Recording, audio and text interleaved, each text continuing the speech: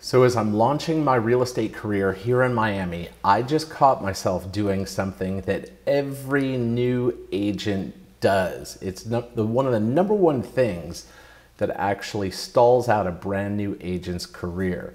And I've been doing this a while, and I've already built a team. I've already coached other people on this exact same thing and how to overcome it. And it was actually my wife that just caught me doing it.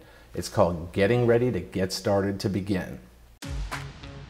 I've spent the last 13 years learning from the most brilliant, top-producing agents in the country. I became one of them in my previous market, and now I've closed shop and moved to a new market, Miami, Florida. I've taken the plunge into building a $2 million gross commission a year real estate team from scratch, starting out as a new agent in a new town. The question is, how will I do it without relying on money saved or debt completely from scratch? This podcast is here to give you the answer. Join me and follow along as I learn and apply and share real estate agent techniques and strategies using only today's best real estate sales and marketing techniques. My name is Tim Brooks, and welcome to Agent to Agent.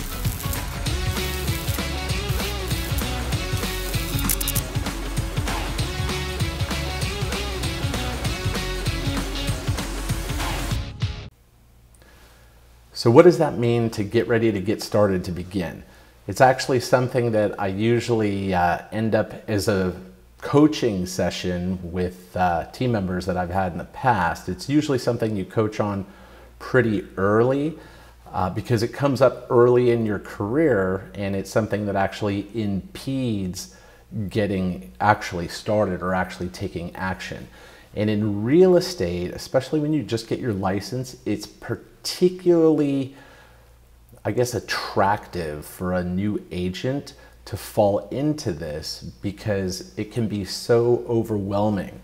There's so much information to learn, and really what it is you don't know what you don't know. So the universe of real estate looks super huge, and it's very nebulous. It's hard to kind of get your arms around, and you're not really sure how to get started or what matters and what doesn't. So a lot of agents end up taking a bunch of contract classes and classes on appraisals and stuff like that, and none of that stuff even matters until you have a client. So what really needs to happen is you need to focus on finding clients first, and the rest you'll learn as you go.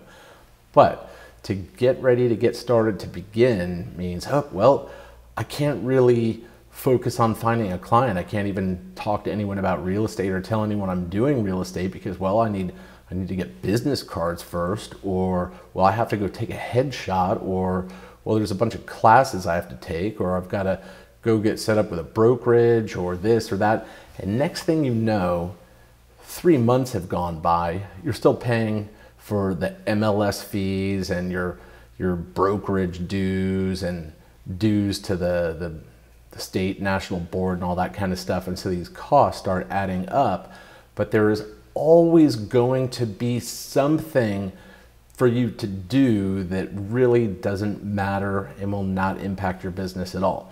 In fact, one tip I'm going to give you with the getting ready to get started to begin is don't even bother with your business cards. Most brokerages will give them to you. I think mine gave them to me. It didn't have my picture on there. I didn't give them any of my information to put on there, whatever, and I got them and I threw them away. I haven't used business cards in over 10 years. And just a pro tip, don't use your business cards either. Don't hand out a business card. It's just giving someone a piece of trash. What you should do instead when someone asks you if you have a card is say, no, I don't have any on me, but here, let me get your cell phone real quick and I'll text you my information.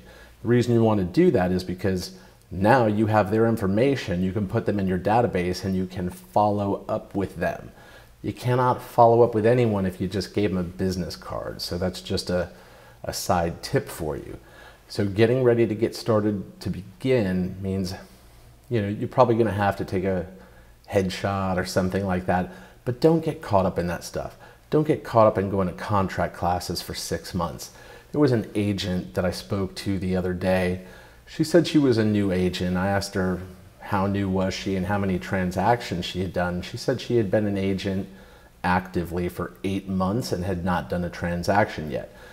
Guess where I saw her? I saw her in a contract class. I wasn't even going to the class. I was just in the office and happened to bump into her. So there's so many agents that just get stuck in that mode, like I say, because it can be a very nebulous thing.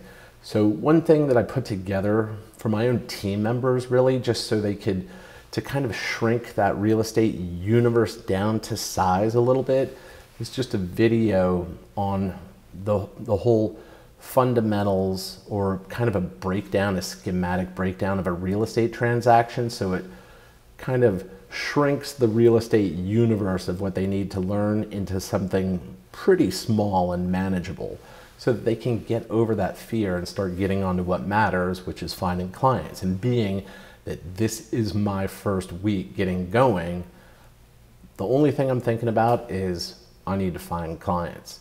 So, and my own wife even mentioned to me, hey, are you getting ready to get started to begin?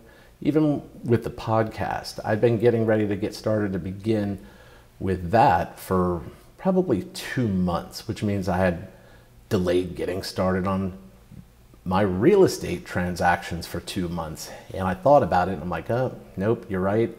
It's probably fear-based. It's a little bit of fear of the unknown, things like that. So I also fell right into the very same thing that anybody that's kind of new at something and a little uncertain what they should be doing.